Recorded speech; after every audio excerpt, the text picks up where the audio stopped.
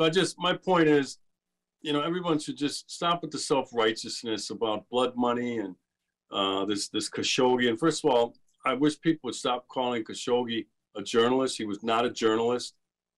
He would write guest op-eds for the Washington Post, and that's it.